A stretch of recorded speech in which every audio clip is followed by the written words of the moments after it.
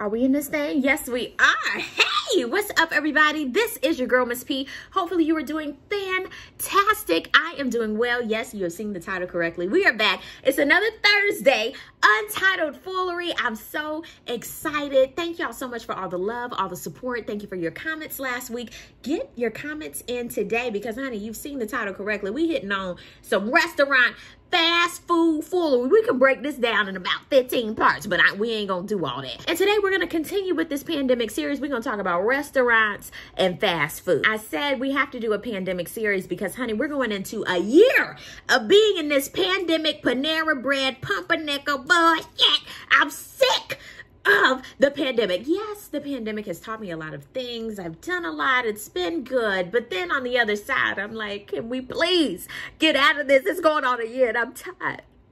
I am tired. Down below in the comment section, please let me know where you are in the world and how you are handling your restaurant / fast food choices. Now, for me, I am based in North Carolina, and honey, we went from everything shut down to everything's open, and then we're going to close it again. Then we're going to put stipulations on it, and then we're going to give you a curfew, and then we're going to move this around, and now you can take alcohol to go, and then you can, and it's like, I feel like a puppet. I cannot keep up with all the shenanigans. Woo!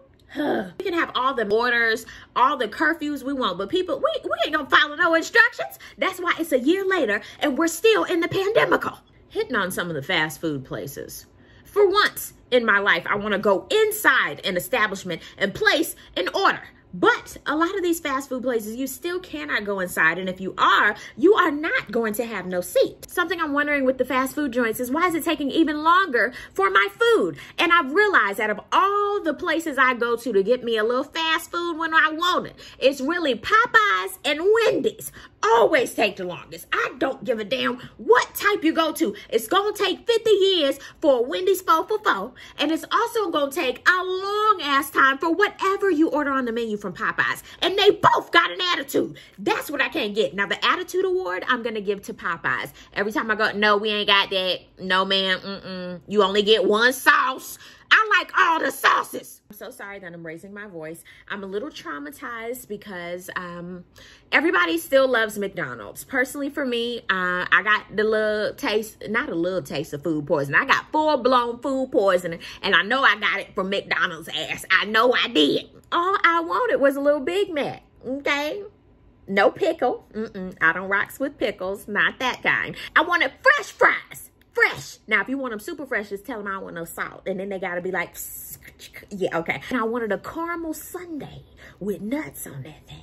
Yes, I did. Everything was fine until about 2 hours later and my stomach was in the floor. That was the problem. I didn't know whether I was coming or going. Oh my God, I saw my life flash before my eyes. It was terrible. Then I went back maybe a month later and tried their spicy McNuggets. Now, granted, why y'all take off the spicy nuggets? I actually enjoyed them, even though I knew it was going to rip my intestines apart.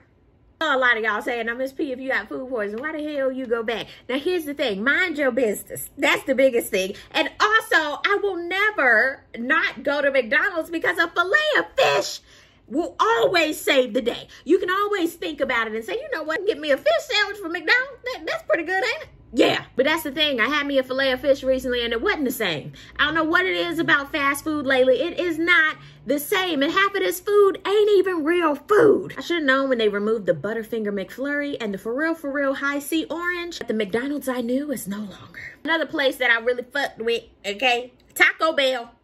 Now here's the thing. I saw that they took the Mexican pizza off of their menu. That's the only thing that I really messed with at Taco Bell was their Mexican pizza. Yet they took it off the menu and brought back the nacho fries. I don't want that. I don't. Taco Bell, I used to mess with y'all. I don't know. Burger King, same thing. Y'all selling tacos now. It's too much. I need y'all to stay in your lane and it won't be no traffic. It's too much going on. Burger King is selling too much shit. And then when you want a for real Whopper, you're like, Pip, what is this? Now, Chick Fil A has only gotten better with time. I have to give it up for Chick Fil A because in this pandemical, they've opened up a whole nother lane, okay? During the holiday season, it was a well-oiled machine. I feel like every single place that is in operation should have Chick Fil A training. They can take your order as soon as you pull onto their pavement. It's amazing. Yo, whenever y'all go to Chick Fil A next time, get their brownie. Oh my God. phenomenal. Let's fast forward to the restaurant situation.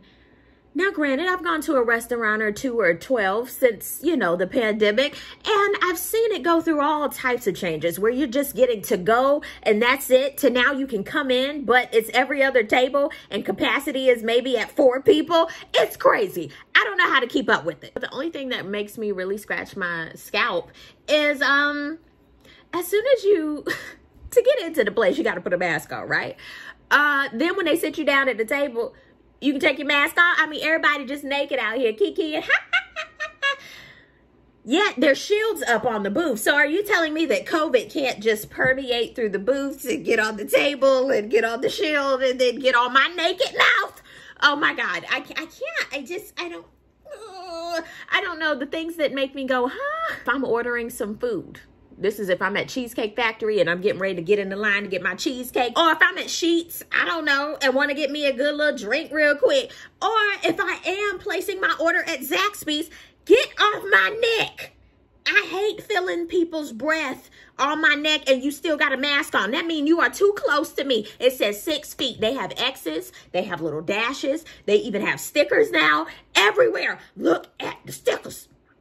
Look at the freaking stickers. Get off of my neck. I don't have time for it. Oh my God.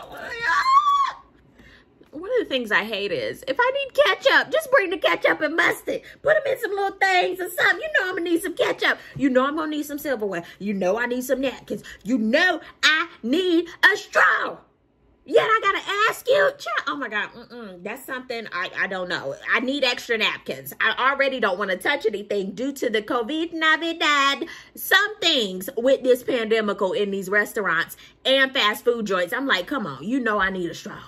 You know I need some extra sauce up in this bitch. You know I need some ketchup. Come on now. Salt, pepper. Come on. But y'all, if we needed a pandemic for these restaurants to be cleaner, then so be it. Comment below, honey, and let me know your restaurant fast food foolery, and I will be back next Thursday hitting on some comments, so get your comments in down below. We can talk about this because we're doing a pandemic series, okay? We're talking about any and everything pandemic related. Comment below on the social medias as well, and let me know what type of pandemic foolery would you like for me to talk about. Thank y'all so much for watching. I really do appreciate it, and I will see you on the next video. Peace, love, and all that good stuff. God bless. Stay safe. Bye.